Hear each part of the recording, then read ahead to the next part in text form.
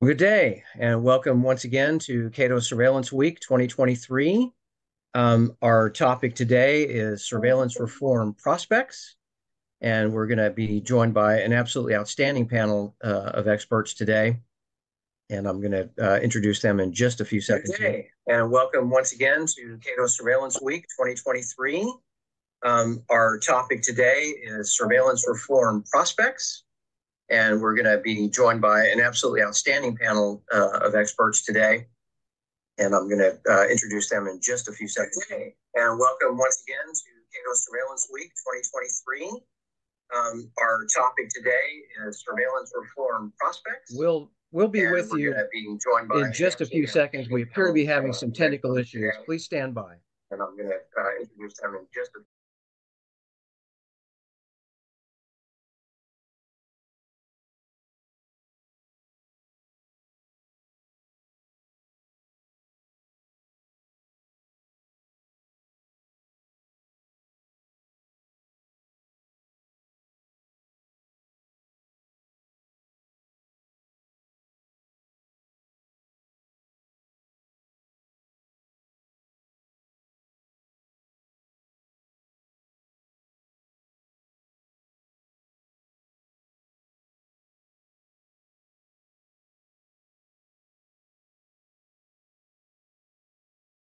time. We were having a little bit of a technical issue here. We're going to be discussing today, essentially, during the course of 2023, what kind of prospects there are for actually reforming some of these surveillance authorities that have been in so much in the news over the course of time. We were having a little bit of a technical issue here. We're going to be discussing today, essentially, during the course of. I apologize. I think we're still having a little bit of a technical issue here. Please stand by. There are for actually.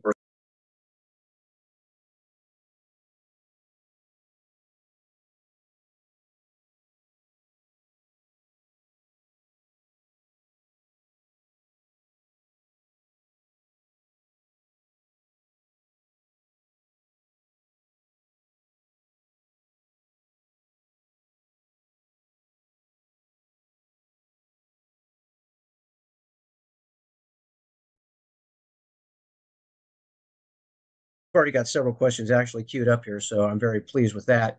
Let me turn now to just very quickly introduce our very distinguished panel today. Joining us from The Brennan Center is Liza Gautian. She is the Senior Director of the program at the Brennan Center. We're also joined by Jake LaPerouse, who is the Deputy Director of the Security and Surveillance Project at the Center for Democracy and Technology. And finally, we are joined by the former Chairman of the House Judiciary Committee, Representative Bob Goodlatte of Virginia, and he is currently the Senior Policy Advisor at the Project on Privacy and Surveillance Accountability. I want to just make a few opening remarks here with respect to kind of how we got here and why this discussion is so important. I think it's important to remind everyone that the 9/11 attacks did not happen because our government had failed to collect the data necessary to stop them. In fact, it had collected the necessary data and intelligence. And that was something that the subsequent Congressional Joint Inquiry in 2002 and ultimately the 9/11 Commission in 2004 both proved through their own investigations. So a key question that I think we need to tackle today is simply this: how did we get to a place where we ended up with these expansive surveillance authorities when we know our government could have stopped the 9/11 attacks long before these authorities were even created? To address that question, I want to start with the Patriot Act, which was enacted in late 2001, late October of 2001 specifically, just 6 weeks after the 9/11 attacks. And my opening question goes to you, Bob Goodlatte. Give us a sense of the mood in the House as the Patriot Act was essentially being discussed, debated, and in the end, what kind of compelled you to go ahead and support the legislation? Sure. Well, I think the fact of the matter is it was a very dramatic period of time in our nation's history. This attack was unprecedented in terms of being a terrorist attack. There were more casualties than at Pearl Harbor. There were, I think, not since the Civil War, American people seeing an attack of this nature. There were reports that government agencies did not know what other government agencies knew. So that, for example, the FBI may not have known information the CIA or the NSA held. So there's a belief that there was a stovepiping of information held and that therefore something needed to be done to correct that. Now, the Patriot Act was a massive bill. It had hundreds of provisions. And so to answer the question about why I voted for it, I think virtually, I'm not sure every member voted for it, but almost every member of Congress voted for it to address what was felt to be an immediate concern to prevent a similar attack from happening. This was such a surprise to not only the American people as a whole, but their elected representatives that they felt that measures needed to be taken to make sure that information was being used properly. Whether or not there was an argument made that we didn't have sufficient information, I don't recall that. What I recall was the information wasn't being shared where it needed to be shared. But in any event, there's no question that it triggered I think, overreaction. And I think that, like a lot of different organizations, I think law enforcement and the intelligence community definitely operate on the theory that you never let a good crisis go to waste. And I believe that at any given time, they have a shelf where they can turn to for ready-made things to say, well, we needed these things. If we'd had these things, it wouldn't have happened the way it happened. So I think that all that played into it. And you're right, we've gone down a path that has gotten worse and worse. I don't think the bill is the reason for it getting worse and worse. I think the technology is the reason. I think the capacity of government to gather information and gather it so easily that is simply not thwarted by current laws, that is the biggest part of the problem that we have to address. And what a great opportunity to address it when you have an important provision that the intelligence community and administration after administration believes must be reauthorized. Therefore, why not fix a lot of things at the time you reauthorize? Well, this will certainly, I think 2023 will certainly be one of the last opportunities those of us who are concerned about these issues are likely going to have for the foreseeable future. You know, when the Patriot Act was originally enacted, as I'm sure Bob remembers, there were 16 provisions that actually had sunsets attached with them. Today, that number is zero. Three of those provisions were allowed to expire just over 3 years ago, and those three provisions had never been used to any degree that I'm aware of, which I think, again, just underscores the point that you were making a moment ago, Bob, that a lot of stuff on the shelf that folks thought they would necessarily need, they really didn't. Uh, One of the other things, of course, that happens in this period of time that none of us learn about until literally years later is that even as the Bush administration was negotiating with the House and the Senate over the provisions of the Patriot Act, NSA Director General Michael Hayden had already put in motion a particular program. We would not learn about this for years. I'm going to engage in some screen sharing here in order to help our audience understand what we're talking about. This is a screenshot that you have here. It's actually the actual document itself. This is an NSA Inspector General draft report that was subsequently provided by Edward Snowden into the Guardian newspaper, and I believe also the New York Times. And this was published by the Guardian on June 27th, 2013. So this has actually been in the public domain for almost a decade, but in my experience, a lot of folks don't remember this one. This gets into some detail essentially about the very early days of when this super secret program, which ultimately got the code name Stellar Wind, was put in train by Director Hayden. And, you know, in the wake of this attack, it's very understandable why Director Hayden and others, Director Mueller, and people at the very senior levels of our government would want to try to take advantage of whatever tools we had available in order to actually effectuate surveillance that would potentially detect any other sleeper cells or other attacks that might be in the offing that had been missed the first time around. This gets into some detail here about what General Hayden did. And initially, he was just going after having NSA just go after numbers that were telephone numbers, essentially, that were originating out of Afghanistan. But by late September, he had made the switch to basically have NSA go after any Afghan telephone number in contact with a US telephone number. And I'd be willing to bet that they wound up collecting data on Americans in that period of time that had absolutely nothing to do with the attacks themselves. And it's the second paragraph that I really would like our panel to kind of talk about and focus on a little bit here, because the IG basically says that, this was a quote, or they said that the NSA Office of General Counsel had said that Hayden's action was a lawful exercise under Executive Order 12333, which is the overarching executive order governing kind of the day-to-day activities of the U.S. intelligence community. But they also admit, and I'll quote now, the targeting of communication links with one end in the United States was a more aggressive use of EO 12333 authority than that exercised by former directors. Liza, I want to turn to you and just ask, was this actually lawful at the time General Hayden did it? Because it's my recollection that FISA was literally the Foreign Intelligence Surveillance Act enacted in 1978 was the sole authority for the collection of electronic surveillance. So was this a lawful exercise? No, it wasn't lawful. And the question of whether or not it was permitted under Executive Order 12333 is sort of beside the point, because EO 12333 very clearly says that if any statute, including FISA, controls the collection of information, then that trumps essentially any other provisions in EO 12333. FISA itself also said that FISA was the exclusive means by which the government could conduct electronic surveillance, which is what was happening in this program. And so there's no question that it violated the law. I think there were some memos that the Department of Justice put out to say, well, the AUMF released us from FISA. It didn't.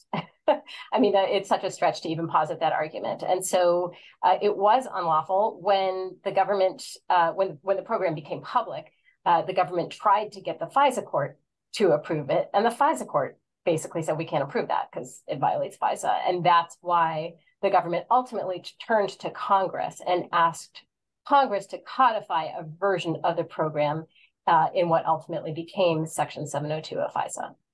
Jake, do you concur with Liza's assessment? Yeah, I do. I mean, I think a very disturbing trend we see through a bunch of different surveillance programs at this period is spy first and ask forgiveness later. And that's true, I think, of bulk collection. It's true a lot of the practices and activities we see now under FISA Section 702. There is a pattern of trying to sort of push these authorities to the edge of what's permissible, and quite often, not going to courts, not going to Congress to see what actually is approved, and just hoping that it stays within the edge when actually it's gone a little or sometimes way over it. Bob, when did you learn of this? Did you learn when the rest of us did, when the New York Times published this story, or did you or any of your colleagues have an inkling that this might have, been going on? I did. I learned when it was made public. The important question is, why doesn't Congress have a better mechanism for having more members of Congress informed?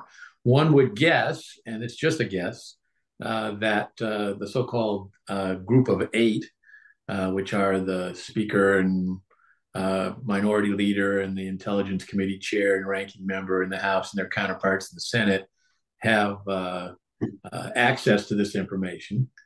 But even other members of the Intelligence Committee often don't get read in on these. So I think as a part of 702 reform, it's really vital that the Congress write some stronger rules of the road that says that if under an executive order of any kind, whether it's 12333 or some new invention, something is done, that there has to be a greater mechanism for sharing that information with the Congress. And of course, what you really want to have is Congress's approval.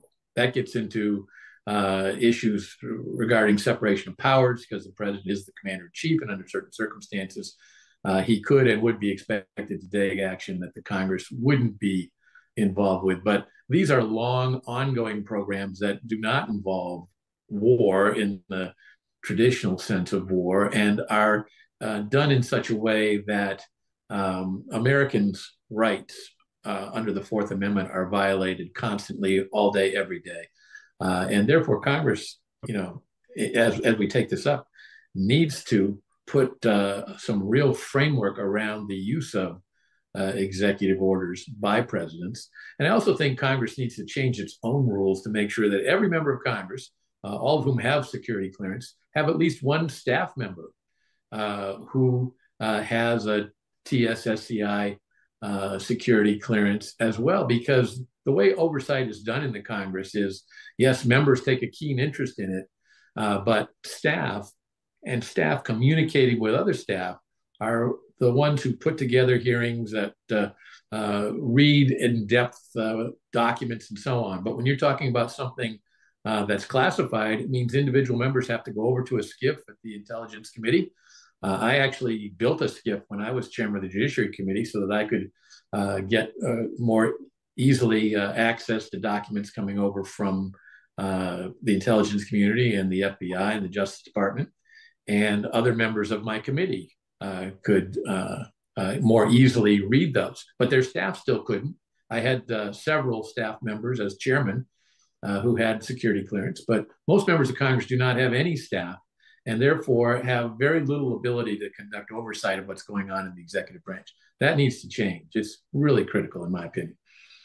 Information inside of Washington, D.C. is the coin of the realm, as they say. And the proposal you put forward is, of course, something that our friends over at Demand Progress have been basically asking for. Daniel Schuman has been lobbying tirelessly for the very kind of authority that you're talking about. And based on my personal experience, I don't think there's any question that would be helpful. But at the same time, and as I've made the observation before, nothing shakes up the system like a member who's really determined, to do something about it. And staff can suggest, staff can plead, but staff aren't elected and staff don't vote. But staff empower the member. The member doesn't know what to ask for unless the staff have been able to dig and dig and dig and find those gems. That's what good oversight hearings in any committee are made of. Lots of advanced groundwork, information coming in from outside, reading documents, demanding documents, and looking at them. All of that can be done at the staff level. You're right. To drive it to the next level, you have to have members dedicated to doing that. But the members who are dedicated to doing that aren't read in, even under the current set of circumstances, because it's generally viewed as okay to limit access to information to a select few in the Congress. That is not, in my opinion, appropriate oversight. And that's also a condition that the federal agencies that we're talking about really try to go out of their way to enforce. CIA, NSA, DOJ generally are very interested in trying to limit the number of members who actually get access to much of anything. So I think your point is extremely well taken in that respect. So we have been talking about this authority, FISA Amendments Act, Section 702. There was an interim piece of legislation called the Protect America Act that I think was kind of obliquely referenced by Liza a minute ago. That really had no teeth to it whatsoever. There was enough of a revolt that actually expired for a while. But the negotiations finally produced this thing that we have today called the FISA Amendments Act, and specifically Section 702. So what exactly does FISA Section 702 do, for the benefit of those who may not be familiar with it? Who'd like to lead off with that? Yeah, I'd love to answer that. I just want to say the Protect America Act, when you say it had no teeth, I think I assume what you meant is that it didn't have sufficient privacy protections, because that was absolutely the case. And then a year later, Congress replaced it with Section 702, which was passed for the ostensible purpose of giving the government greater power to go after foreign terrorists. And the law allows the government to target any foreigner overseas and to collect all of their communications, including with Americans, without having to obtain any individualized order from the FISA court. The only substantive restriction is that a significant purpose of the collection has to be acquisition of foreign intelligence, which is defined extremely broadly to include any information that relates to the conduct of U.S. foreign affairs. The FISA court signs off on general procedures on an annual basis, but it has no role in approving individual targets. Even though Section 702 has to be targeted at foreigners abroad, it inevitably sweeps in huge volumes of Americans' communications, probably millions every year, because Americans communicate with foreigners. If the government's purpose, and this is key, were to eavesdrop on those Americans, it would have to get either a warrant in a criminal investigation or a FISA Title I order in a foreign intelligence investigation. That's an order that the FISA court issues on a showing of probable cause that the target is an agent of a foreign power. So to prevent Section 702 from being used as an end run around these protections, Congress did two things. It required the government to minimize the collection, sharing, and retention of U.S. person information, Americans incidentally collected communications. And it required the government to certify to the FISA court on an annual basis that it is not using Section 702 to try to access the communications of particular known Americans. What has become abundantly clear over the last 15 years is that these protections are not working.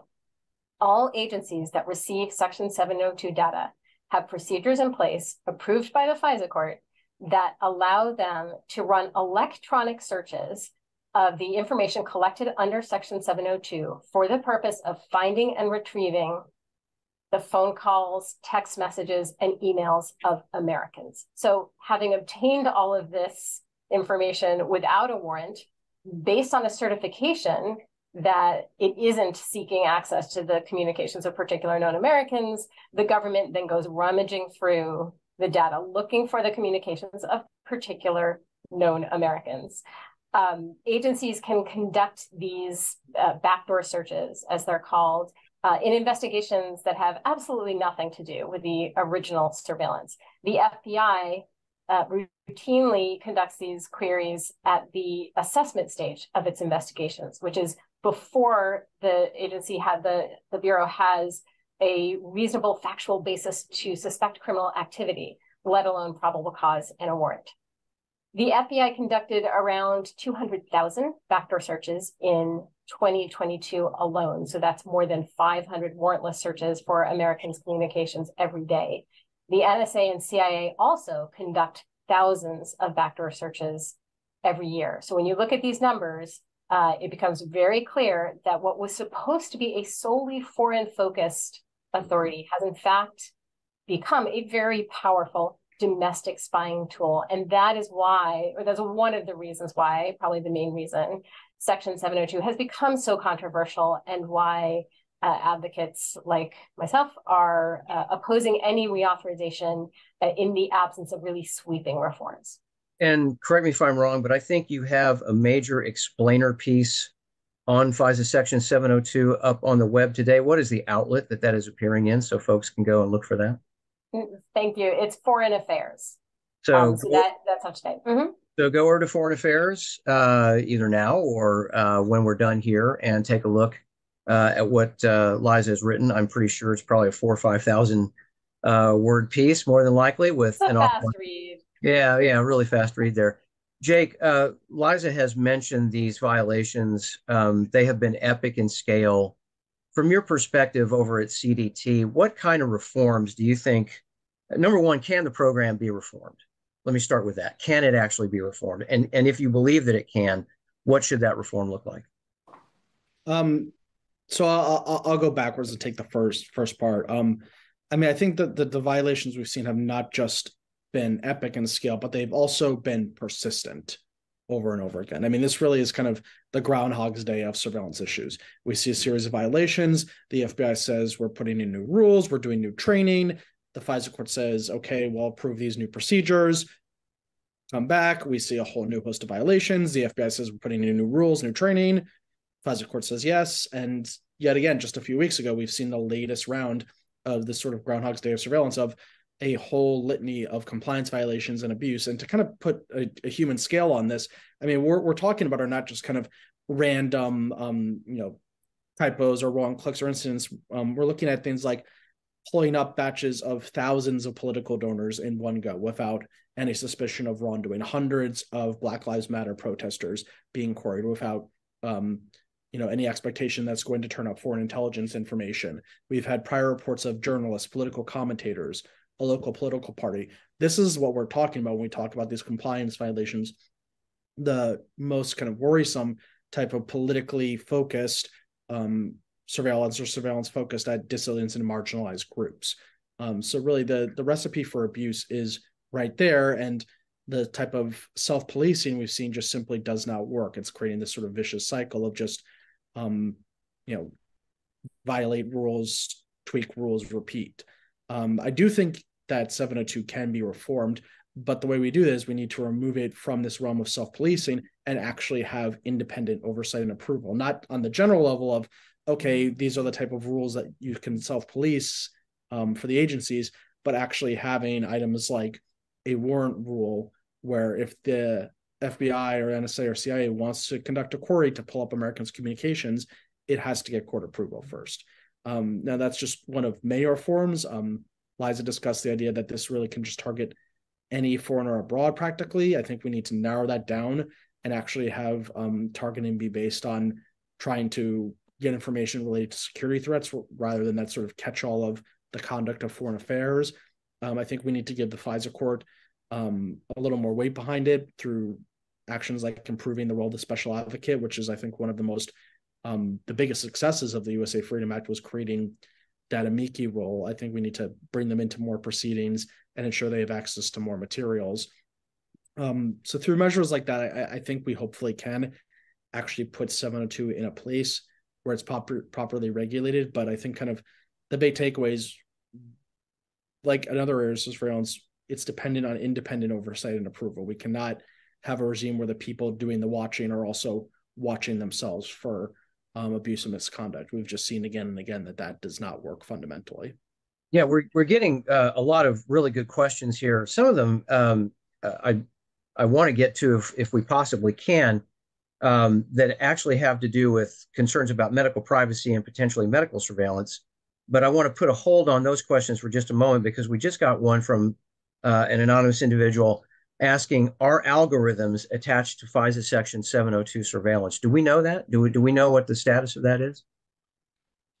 I don't know, but it certainly wouldn't surprise me if the intelligence community didn't use a lot of technology to sort through the billions of pieces of data that flows past them every hour. And exactly how that works, I don't know. But it certainly wouldn't surprise me that they use technology to sort through. Obviously, word searches are done, but how the word searches are conducted and how you put one word together with another word, Right. come up with information is, I'm sure, classified information that I never heard about while I was in Congress. But I always believed that in recent times, when that technology was available, when people started using the word algorithms to conduct search, that the intelligence community would have to be on the leading edge of that. Liza, Jake, any insights on that particular question of algorithms and a connection to 702 usage? I would imagine that algorithms could conceivably also be used to try to assist the government in determining whom to target in the first instance, and maybe whom to query in U.S. person queries. I mean, I'm speculating because algorithms are used for everything. But as Bob said, a lot of this information is heavily classified. And when you look at the FISA court opinions, some of the pages that have the biggest black boxes on them, where everything has been redacted, are ones that talk about methods of collection and sort of methods in general. And so that is not something that the public would have any insight into.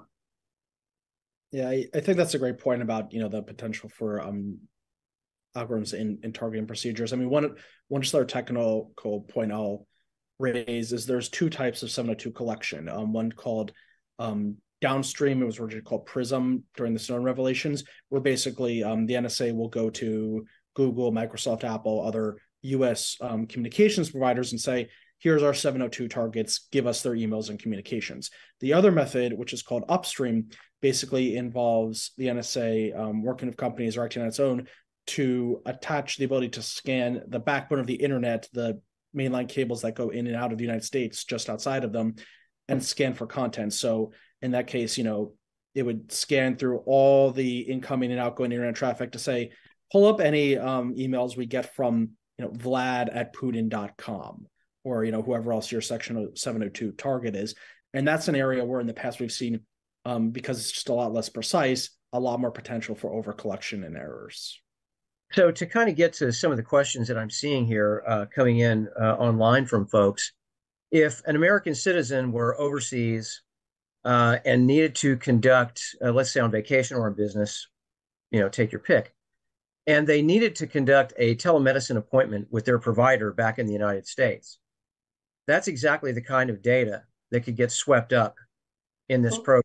Yes or no? No, not if it's an American overseas. The only permissible targets are foreigners abroad. The way Americans' communications get swept up is because foreigners communicate with Americans. And then there's some amount of accidental collection of just purely domestic communications, but the sort of allowable collection is between foreigners overseas and Americans. There's a specific provision of FISA that governs the collection of communications of Americans when they are the targets, when they are overseas, and that does require a FISA court order. So that is not so much the issue. However, it is certainly possible for an American to be speaking with a relative overseas about a medical condition that they have, for instance. And if that person is one of the 200,000 plus current targets under Section 702, and that number grows significantly every year, then the fact that this is private medical information would not somehow render it off limits for Section 702 collection. While we're on the subject of medical information, is there anything that would prohibit an intelligence agency from buying that data? No, there's absolutely nothing that would prohibit it. Now, there are some rules under HIPAA that HIPAA has a lot of words in it. It's basically health information privacy. Protection Act. Oh, I think I got it. Anyway, there are some restrictions there on what healthcare providers can share and for what reasons. However, there are a lot of gaps and loopholes in that law. So healthcare providers, the definition doesn't include, for example, certain apps that might track health information. And it also, the prohibitions of HIPAA only apply to personally identifiable information. As we know now, anonymized, so-called anonymized information can often be re-identified fairly easily. So all of this health data can find its way into the hands of data brokers. And the government, there are absolutely no limitations right now on the government's ability to purchase and make use of that information from data brokers, even if the law would prevent the healthcare provider from disseminating that very same information to the government. It's probably worth observing that the senior senator from Oregon, Senator Ron Wyden, has for several years now had legislation out there designed to try to make that problem go away, shall we say, get a warrant requirement against it. It would certainly seem to me, if there's any leverage that he can exert here to potentially force that into the equation of a potential reform to 702, that would certainly... Well, I hate to interrupt, but I think that should be a critical piece of any 702 reform legislation that's coming up this year, because 702 is expiring. And if it's allowed to expire, as some people think that'd be a great idea, I don't. And the reason I don't is because you have executive orders and you have the ability to purchase data. And these workarounds are major ways around the Fourth Amendment protection that people should have. And therefore, if you're going to allow 702 to continue, you should require these things. And if you just let it expire, you won't get any of these things.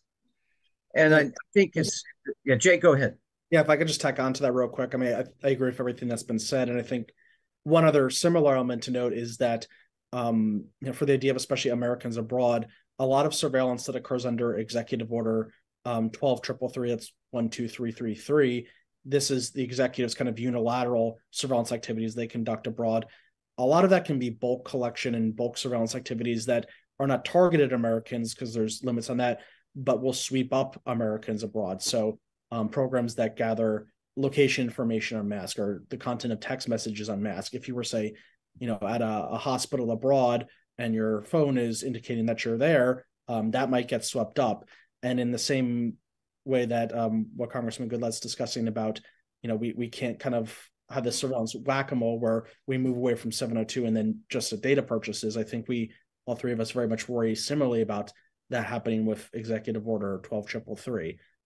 So yeah, I think both of those are areas where we need to make sure we address them along with 702. So surveillance actually is limited as opposed to simply moved.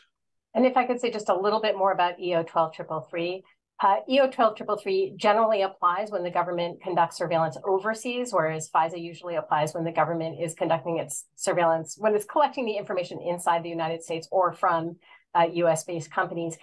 EO 12333 has far fewer protections for Americans' privacy, and it involves no judicial oversight whatsoever. Now, the government cannot target an American under EO 12333, but as Jake was saying, when the government's engaged in bulk collection, that doesn't matter.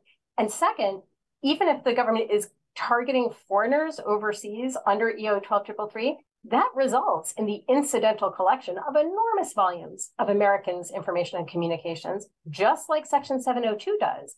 But the protections of 702, as inadequate as they are, don't even apply when that happens under EO 12333. The government can and does conduct backdoor searches of information it collects under EO 12333, and there are no court-ordered procedures involved, no judicial oversight whatsoever. So reforms of Section 702 would be sort of pointless if the government can do all of the same things under EO 12333.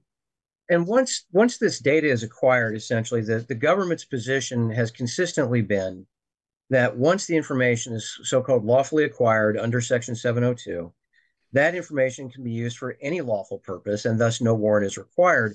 So at the end of the day, they're like, what's the problem? So what is the problem?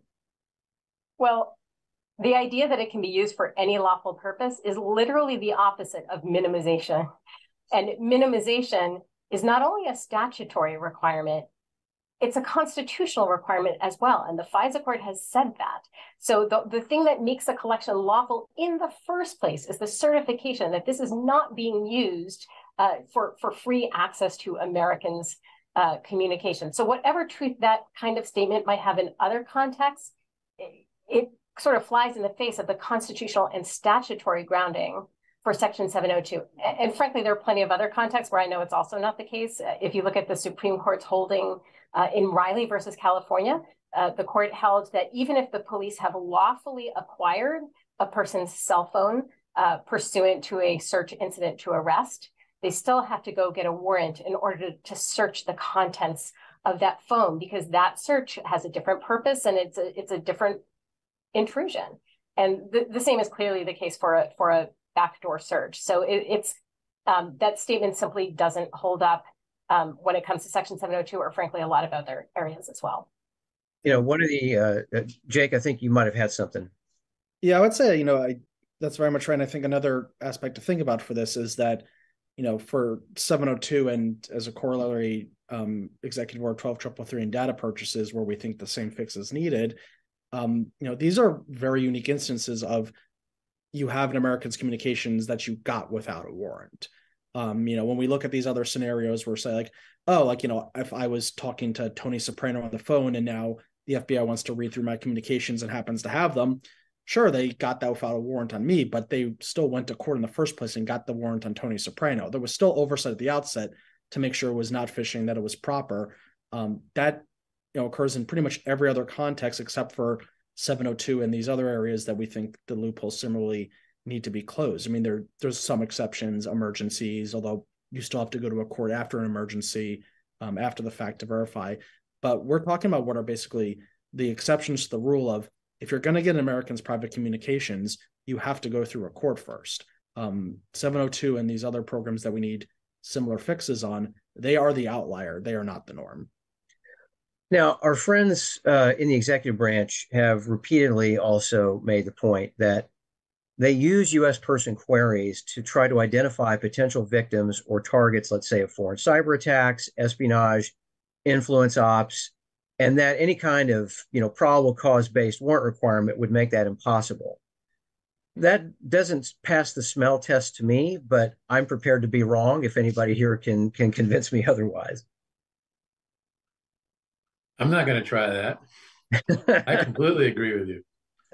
It smells very fishy to me. The other two of you would concur, I take it? Yeah, and just to kind of elaborate a little bit on why. So let's take the victim, the cyber victim example, and then the sort of, we need to check for foreign influence example. For the victim example, there's already a path to doing this, and as far as I understand, the FBI does this domestically with cyber victims. Title III wiretaps, they do not require that you put in the name of an individual and show probable cause that person committed a crime. You need probable cause that the communication that you are going to monitor will reveal evidence of a specific crime. So in this case, if you need to pull up the information of a victim because it's going to show that they are being targeted or a cyber attack's being carried out against them, you just have to show probable cause that it's going to provide that relevant information. That would require the warrant. That would meet the requirements for the warrant that we're all saying should be put into place in those. So it is very much, I think a misreading to say, the victim didn't commit the crime, so we can't get probable cause there. There is a path for that through the Title III method. On this idea of looking at, foreign influence operations, I think that's something to be very, very wary of, because this is something that we've seen as the excuse for some of the worst surveillance abuses throughout history. The monitoring of Martin Luther King and other civil rights leaders in the 60s. That was done because ostensibly communists and foreign influences were trying to get at them. That was the excuse that was made for that monitoring. The COINTELPRO surveillance activities that were targeted at activists, the anti-war movement, the civil rights movement in the 60s and 70s. That was all justified under the ostensible reason of, we need to guard against foreign influence. We're worried about foreign influence on these activists and these organizers. After 9/11, surveillance of Muslim communities in New York and other areas, that was pushed under the ostensible reason of, we're worried about Al-Qaeda and foreign influences and foreign terrorist groups infiltrating and conducting radicalization of these communities. So I think it really should highlight that some of the worst surveillance abuses in recent history have all been done under this idea of defensive surveillance. And we should be very wary of that. Hey, you can't put checks on that because it's fine. It's proven to be some of the most vulnerable type of surveillance for abuse. And again, I think, even if you have a legitimate situation where we need to monitor, conduct activities. Again, we're not saying that you're cut off, that the FBI can't conduct queries, that the NSA and CIA can't conduct queries. It's that you have to show probable cause. So don't just say, oh, we want to monitor this person because we're worried about foreign influence. Provide actual evidence and reasoning that there is a there, that there is a basis, and then do it on a limited scale. That's why we want the court there, is to act as a check against abuse, not to recreate the wall that Congressman Goodlatte was talking about originally and shut the idea of access to information entirely, but show that there's actual reasonable predicate there and do it on a reasonably limited scale. And Jake, what you just mentioned leads to another important reform that I think needs to be added to any Section 702 reform. And that is, one of the criticisms here is that the law enforcement agency, the FBI, whoever, goes in to a courtroom where the only other party there is the judge.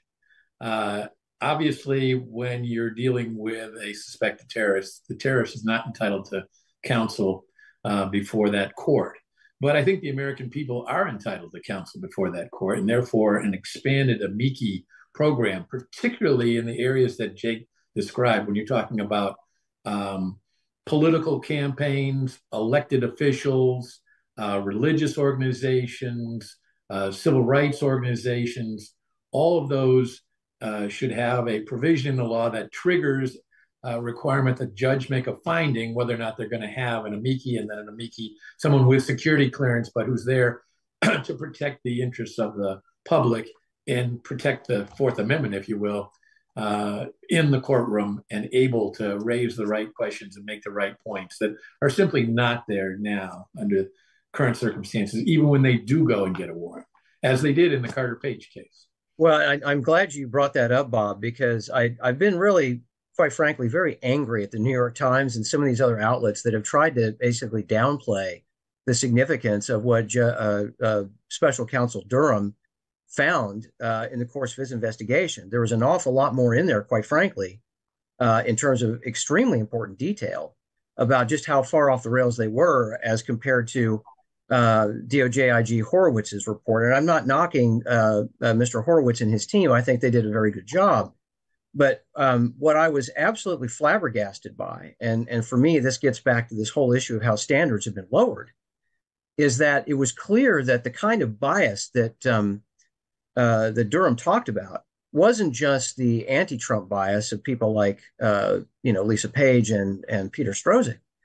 But what I found very disturbing is just this reflexive bias in favor of what this Australian, diplomatic hearsay was essentially, claiming about what was going on there. And what Durham found, and again, I found this just flabbergasting, is that apparently no one in the FBI or the National Security Division at DOJ thought it would be a good idea to go to NSA and CIA and ask them, hey, by the way, do you have anything that would corroborate this? When we see the lowering of those kinds of standards, and when you're talking about an investigation that targeted the campaign of a presidential candidate, if they were that sloppy there, then how much more sloppy are they being with folks that don't have the kind of power and influence that Donald Trump does, for example, or Hillary Clinton does, for that matter?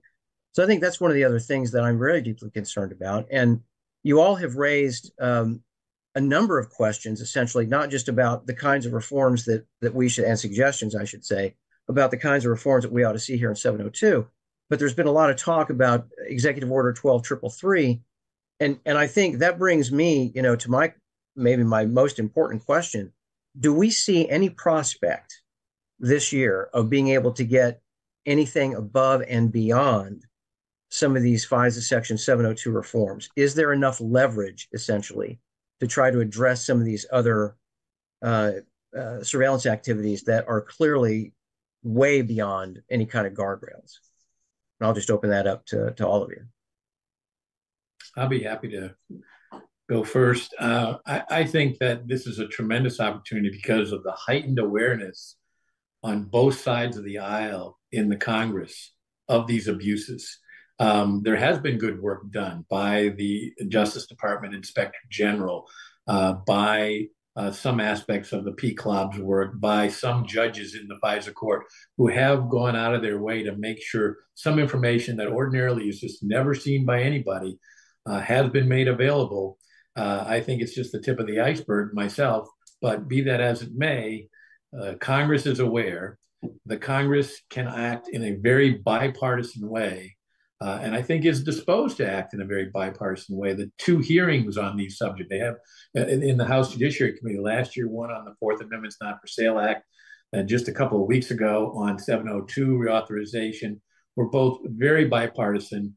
And I think that if the committee undertook to take up reform, not just of 702, which is badly needed in and of itself, but all of these other things that we've talked about, amici in the FISA court, the prohibition of purchasing of data by government agencies without a proper court order, and a fence around what presidents can do with executive orders are all critically important. And I think all would enjoy overwhelming success, starting in the House Judiciary Committee, moving to the full House of Representatives. And at the end of the day, I think then you have the kind of leverage to say, okay, you want 702 reauthorized. There's lots of controversy about that, but we've made some fixes here, and we're going to extend it. I would have another sunset. I wouldn't extend it indefinitely. But I think then you have a situation where the Senate, I think, very well could come up with 60 votes in favor of the same thing. And then it would be probably even a veto-proof majority that the president would need to sign. This is a very rare opportunity because of the leverage of 702 expiration, and it's very important that these kinds of reforms be done, and that it be done in a bipartisan way. These abuses have taken place in administrations of both parties, and it's time to exercise rare leverage to really have the Congress assert itself. Liza, Jake? I really couldn't say it any better. Yeah, I mean, I'd concur, and just I think that kind of going beyond 702 is not just possible, but I think it's essential. There's a lot of members, especially in the House, that are fed up with all the problems that we've been discussing throughout the last hour, and then kind of are just inclined to say, let's just let it expire. And I think to win a lot of those members over, it's not going to be enough to say, well, we'll reform 702, we'll change 702. I think it's important to have that message that we've been saying of, look, we can't play surveillance whack-a-mole. We need to make these changes. If we have a bill that goes beyond 702 and says, well, these are items that we're not going to fix if we just let it sunset, no matter how much you think reforms are good or not enough. This goes, dealing with data purchase, dealing with Executive Order 12333, dealing with improving fundamentals of the FISA court and strengthening the amici, things like that. These are items that we don't get if we have a sunset. This is ways that we go beyond just 702. I think that's actually going to be a selling point that'll actually help us get to that type of strong bipartisan consensus that Congressman Goodlatte talking about. Last Bob, thing I said is it won't end with this, Patrick. Eternal vigilance is the price of freedom. Yeah. Well, I was absolutely true. And what I was going to basically ask Bob is, some of you most of you probably don't know that Bob and I had a previous discussion about whether or not the speaker would survive the the debt ceiling, looming debt ceiling expiration, and he did. He managed to thread that needle. He's got some folks that on his right flank that are rather upset with him, but he managed to do it. And the reason I bring it up is because Speaker McCarthy and Leader Scalise have repeatedly, supported 702 reauthorization. Do you think, and I'm asking you to speculate, and I understand that, and I certainly don't want you to divulge any private conversations that you might have had with either the speaker or the leader, but do you think that they are getting the message? And do you think that they'll actually ultimately be on board for some of the kinds of reforms that we've been talking about for the last hour or so? Well, this is speculation, but I do believe that their eyes are very open as they proceed. They have a narrow majority. They have an opportunity to pass legislation with strong bipartisan support. And they have an opportunity to please some of those same people who were critics of not getting enough on the debt ceiling, I think the speaker did an incredible job of threading that needle. I think in this case, he will be very open to addressing reform because people across the board are going to be demanding it, and he's a responsive speaker. Well, we have had, a large number, I will say, of questions coming in from the audience. Again, a lot of those have actually been about medical privacy, which I really find very interesting. That also tells me that that may be an event that we ought to be thinking about doing here at the Cato Institute. We have certainly done it on banking surveillance. We're doing it now on this specific authority used by NSA, the FBI, and other components of federal law enforcement, the intelligence community. So if we have been unable to get to some of those questions today, please know that we have heard you. We understand the interest, and we will certainly investigate having an event like that down the line. I just want to take the last, couple of minutes to give you all the opportunity to offer some closing thoughts. Who would like to tee off? Well, I just want to thank the Cato Institute for organizing this, and I want to thank Liza and Jake for their contribution. They really know the nuts and bolts of surveillance law, and I have a lot of respect for both of them. So I thank them for participating and letting your audience share in some real knowledge about what the problem is and what can be done about it. Wholeheartedly agree. I guess I would add to that Section 702, on one level, is an incredibly technical and complicated bill. And I think the government uses that to its advantage.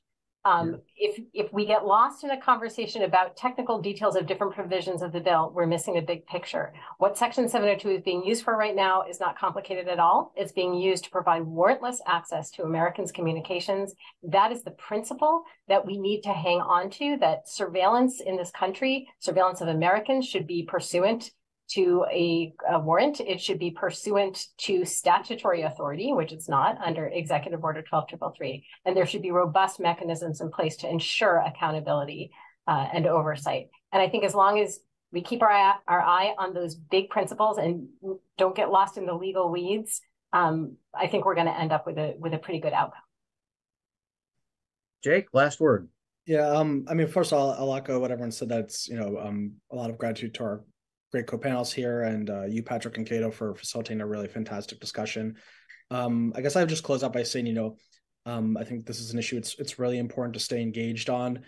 This is the rare issue in Congress. We talk about a lot of important items, but we never really know when or if they're going to come up for a vote. We know that, this is the one thing guaranteed this year that Congress will do something on. Either they're going to pass some sort of legislation around Section 702, or they're going to allow Section 702 to expire. So really, I think we have a really, really valuable opportunity to take this on, and we know we kind of have the means to do it this year and hopefully get a really great result, as Liza was just saying. So I would encourage everyone who's listening now to stay engaged, in the news, stay engaged with your member of Congress, and keep working, because I think we can really actually make a positive change here. And let me just add my thanks, not just to Cato and Pat and also Jake and Congressman Goodlatte, but also to all of you for coming and watching this event today. I think being engaged on this issue, that's really half the battle, more than half the battle. And so very grateful for your attendance and your interest. And my thanks to each of you, Jake LaPerouse, Liza Godin, Representative Bob Goodlatte, so much for carving out the time to be with us today. My thanks to you, our viewers and our listeners. And just a reminder that Cato Surveillance Week 2023 continues tomorrow, where we will be discussing the issue of domestic terrorism versus free speech. We have a great panel lined up for that. Again, we'll be starting at 1 p.m. Eastern Time. So I hope you'll join us then. Until then, for the Cato Institute, I'm Patrick Eddington. Thanks for watching.